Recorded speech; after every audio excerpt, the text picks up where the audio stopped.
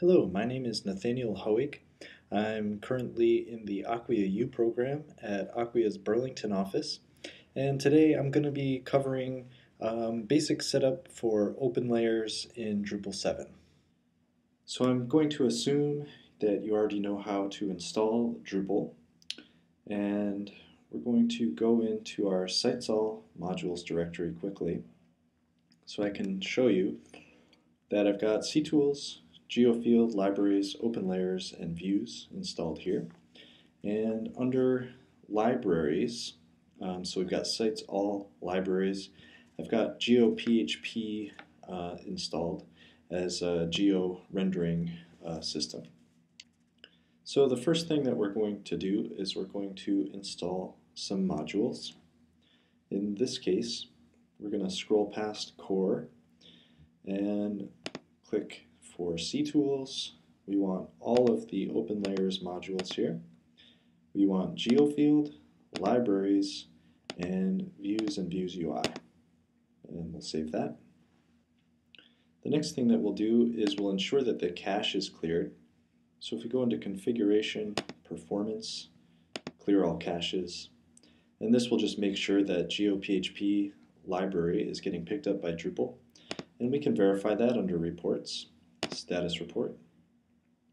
And here we've got GeoPHP library installed, and it's picking up the version number as well as the location in our directories.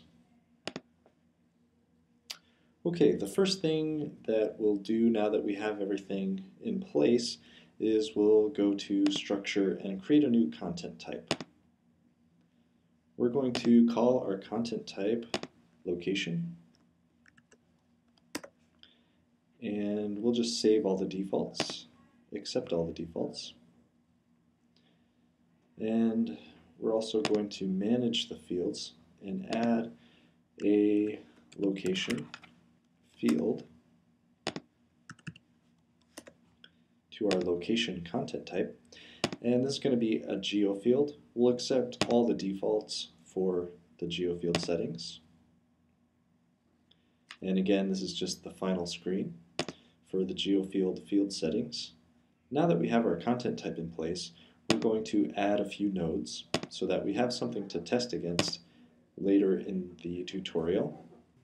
And we'll put a point here in Boston, or thereabouts. I'm not sure because I'm not zoomed in.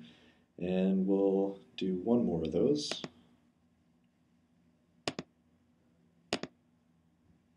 We'll add another point here in the Atlantic Ocean. And we'll call that good. Okay, the next step is creating a new view that has an OpenLayers overlay. So we're going to add a new view, and here we're going to call this custom overlay. And in this case, we want content of type location, and no page, no block, continue and edit. Once we're in here, we're going to now add an OpenLayers data overlay display type. And then we're going to add our location field to this view. So we've got content location. We'll deselect the create a label, use the defaults, and lastly we're going to go into format and make sure this OpenLayers data overlay option is selected. For the settings, map data sources we'll put at WKT. The WKT field is our location, and our title field is our title. We'll leave everything else as is for now, and we can save that, and we're done.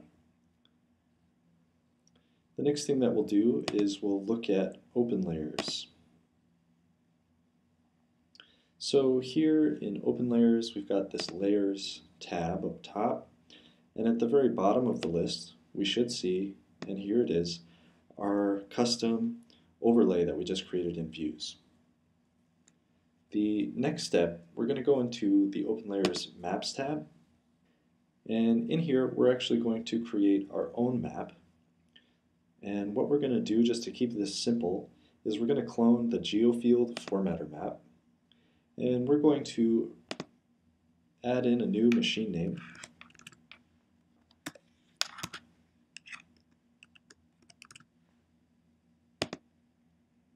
And we need to modify layers and styles.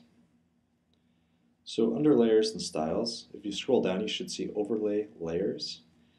In here, we're going to deselect placeholder for geofield formatter options, and we're just going to set our custom overlay to enabled and activated. And we're going to scroll down to the bottom of the page and click Save. So we could technically stop there, and we can actually use that custom map that we just created in a number of different places on our website. But we're actually going to go ahead and do one of the easy options and create a new view. In this case, we'll call our view map, just to keep it simple. We don't really need to set any filters. We're going to create a page, and the display format, OpenLayers map, and we don't need a pager. We'll accept all the other defaults, continue, and edit. Once we're into our view settings, we can go into the format settings and make sure that we have our overlay selected from the previous step. And if we look, we can actually see here are the 2 points that we created earlier, both displayed on the same map. Now that I've saved this, I can go to view the page, and we can see that at our map address /map, this is our custom view with our custom overlay displaying geodata from our location content type. And that's it.